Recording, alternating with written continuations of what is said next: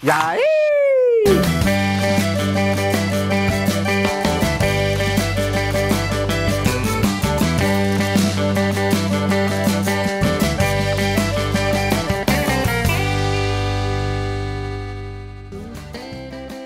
Yay! I'm the Cajun contractor Michael King, and this is Home Talk USA. Today's topic is all about drywall cutouts. And my guest today is Marshall Dressel with Dressel Design. Now, Marshall is going to discuss an easier and more effective way when marking these cutouts when you're putting in receptacle boxes. Now, Marshall is also going to be a guest on my radio program. So we're going to take a short break, and we're going to come back right here at the Home Talk USA workshop. I'm the Cajun man. Y'all come back now, you hear? Yay!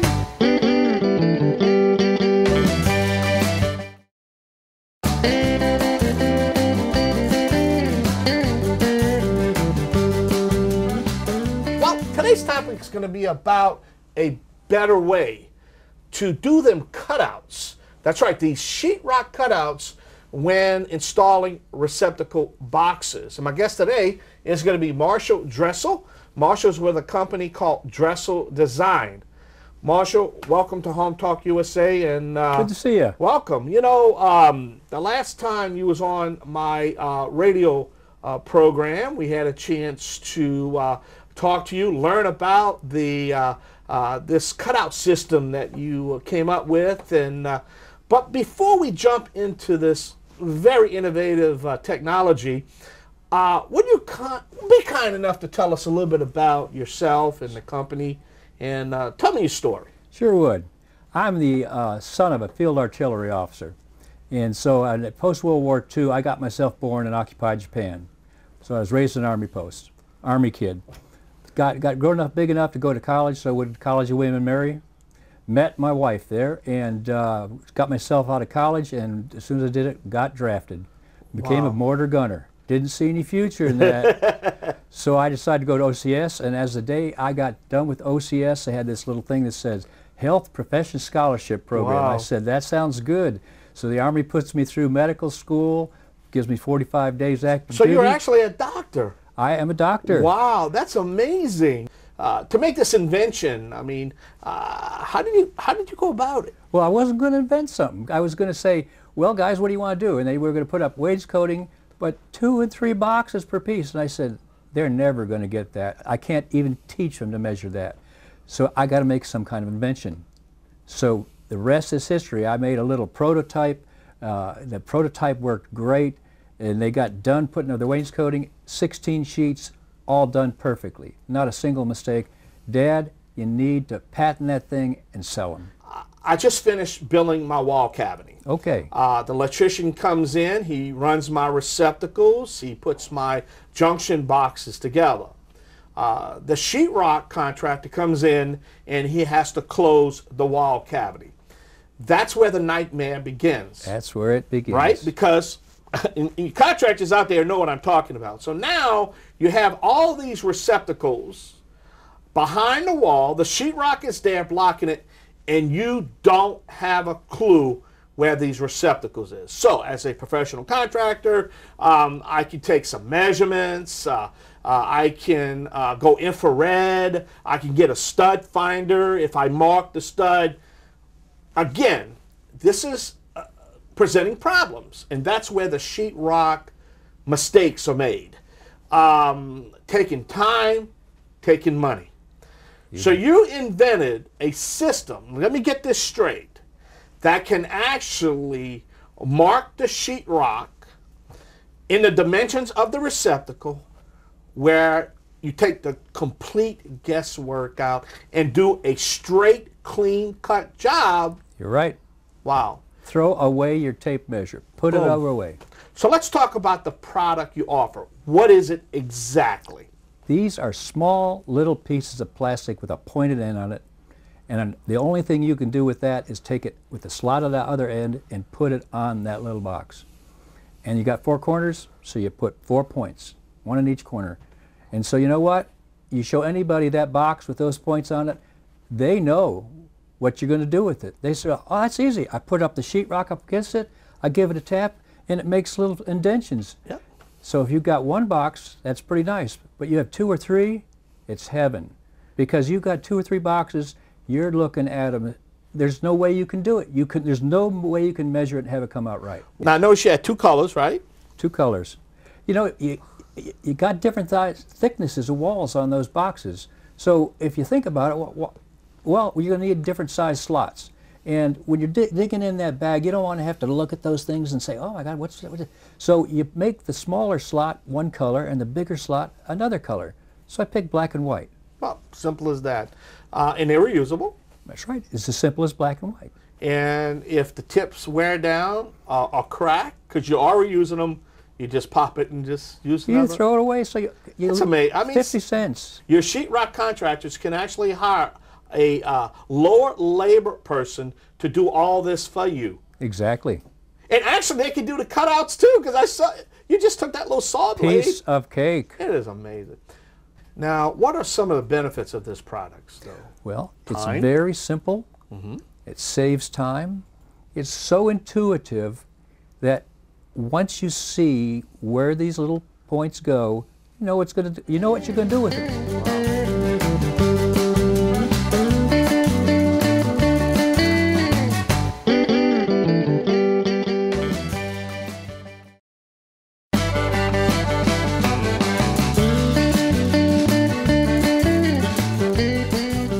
Talking to Marshall Dressel. Marshall is with a company called Dressel Design. We're talking about point marks the spot. We're talking about an easier and effective way to do the sheetrock cutouts when you're installing these receptacle boxes.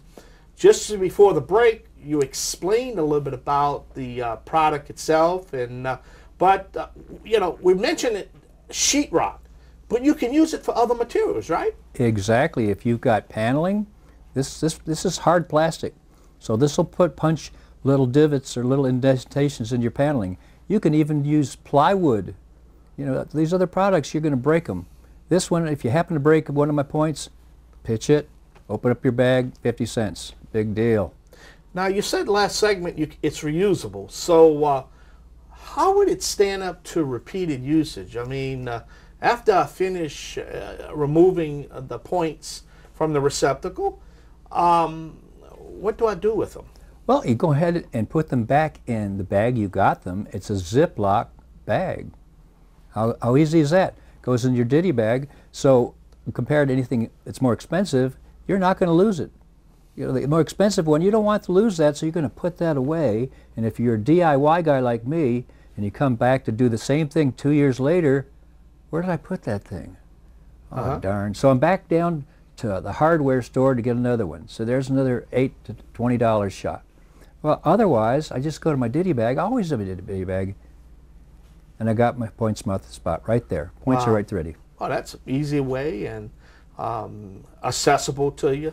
And again, if they happen to break off, no problem, because they're very inexpensive. They were designed actually to be used and pitched. When I made them, though, I found out, gee, these things are so hard, it's going to be many, many uses before they bend. Okay, so what about the tools? Because what I noticed when we was doing the demonstration, you just basically had a little maul hammer, you had a little jigsaw portable hand saw, and the little L measuring tape or whatever you want to call it. So you really don't need these expensive saws. In fact, that's what I wanted my DIY friends to know that. You know, I put right on their instruction sheet, you need these 4 or 5 tools that will cost you less than $50, including my product. Now say, assuming I have no tools at all, how much is this going to put us back? I mean, how much? All right. It's always cost versus investment. You know that, right? Your biggest expense, get yourself one of those electric drills, might cost you $15 at the thrift shop. Yeah. And another 15 cents. Go to a pawn shop and get it. Yeah. Exactly.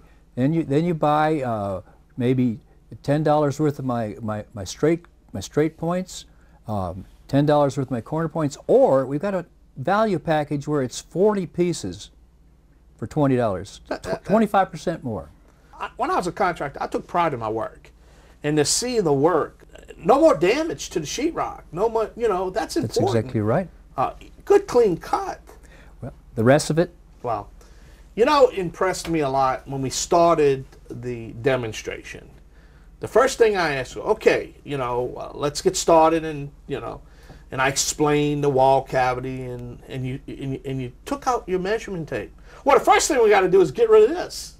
exactly. Okay, where is this show going? He's throwing away his measuring tape. We did no measurements, That's correct. and that right there is going to save time to try to measure and get the exact where these receptacles. Because you got to remember, these receptacles are located behind the sheetrock that you haven't cut out yet. Exactly. Wow. And how long has this been, technology's been out there? I invented these in 2010 and finally got them patented 3 years later, 2013. Wow. And then finally, when I decided it's time to me to hang up my shingle as a doc, I said, okay, come May, I want to be in the National Hardware Show. And that's where we met you. That's exactly right.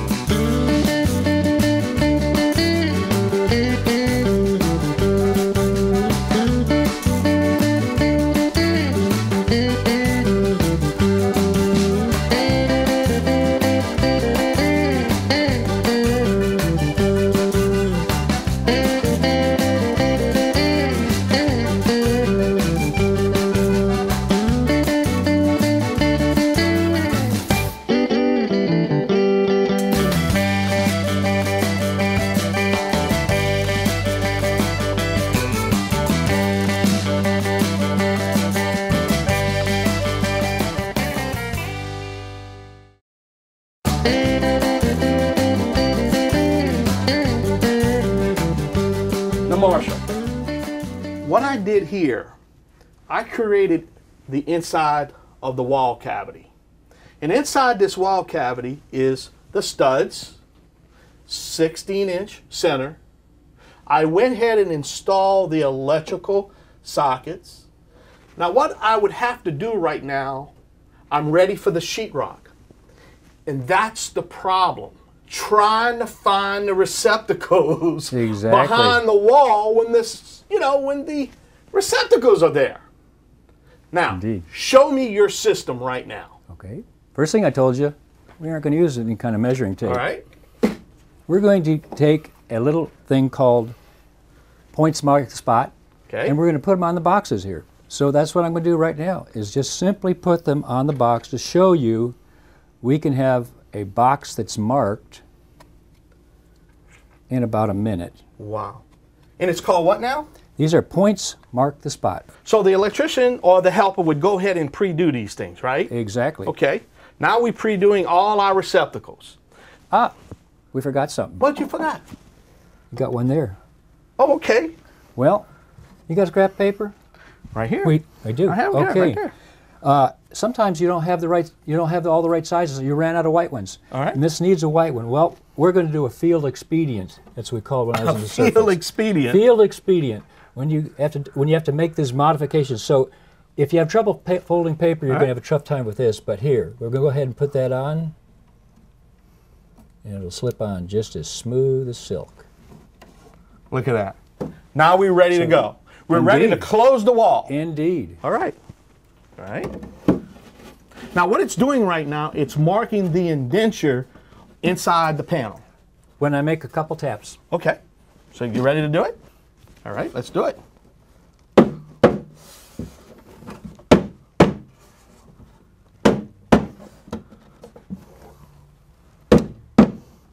Okay.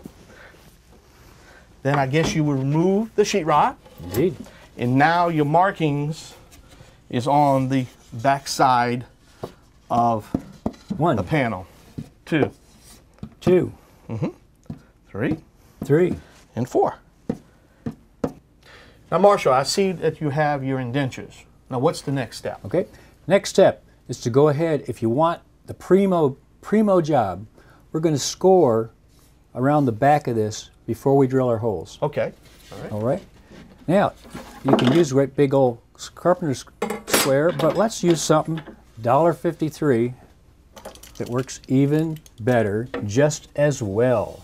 Right. And Michael, if you can hold that I got it right there. Hook it up. We're going to...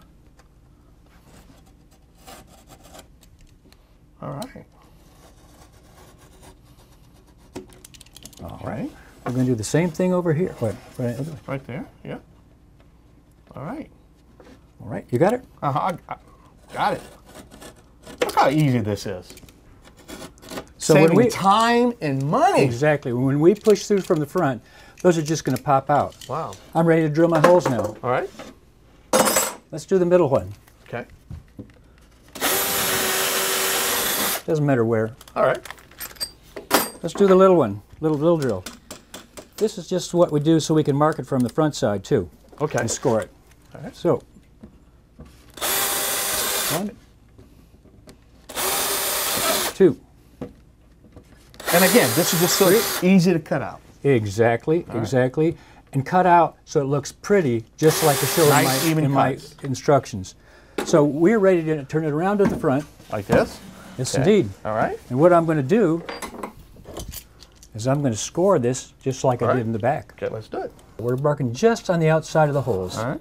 Just on the outside. We want a nice, clean fit.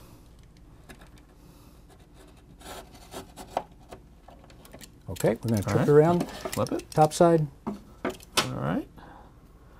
Got it close there? Okay. Got it.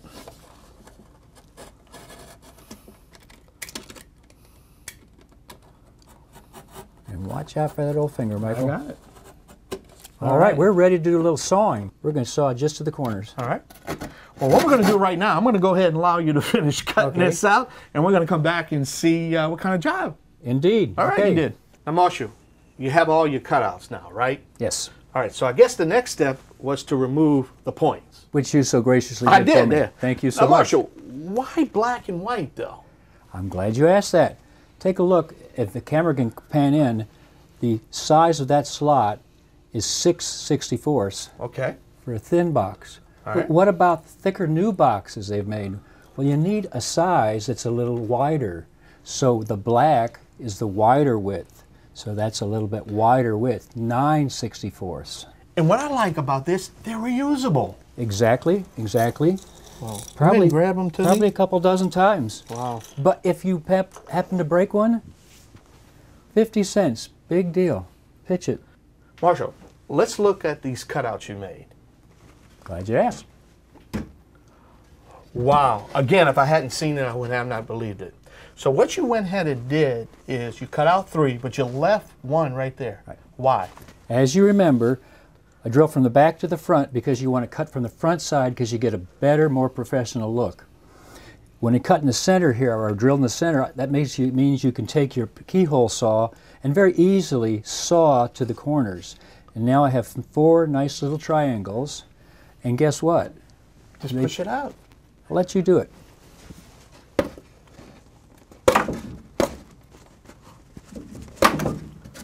Look at that. You sure you haven't done that for a living? Wow. So, How easy is this? And then you can do some cleanup work, right? it's exactly it. These are so close that I've got to get just that little bit extra off there. Marshall, I need to tell you, I've watched sheetrock contractors put in sheetrock. I mean, the mistakes they make and the amount of sheetrock that they mess up and, you know, the mess and the mistakes. And look how easy this is. Now, And you don't need no expensive tools. exactly. 4 tools. So, the moment of truth. Let's see how well we did. All right.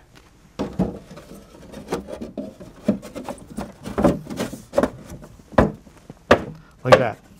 And obviously, if it doesn't fit snug, you can Like do a that little one. trim. Like that one, exactly. Wow, Exactly. Marshall. The first time you've seen this in this industry. I need to tell you, I can't believe how easy this was. And I can see now that this is the way to go. All right, Marshall, man, that about does it. We are out of time. Goodness. How do we find Points Mark the Spot? Where do we get it? www.dresseldesigns.com. Marshall, I want to thank you for being our guest on Home Talk. And Thank you for having me. keep me posted. Let me know how you guys I are will doing. do that. Points Mark the Spot. Points mark the spot. Well, that about does it for another edition of Home Talk USA. I am the Cajun contractor, Michael King. If you want to catch some of our past episodes, go to HomeTalkTV.com. Also, you can go to HomeTalkUSA.com and get all the information about our home improvement show. Till next week, bon oui les gens. Yai! Y'all come back next week, you hear?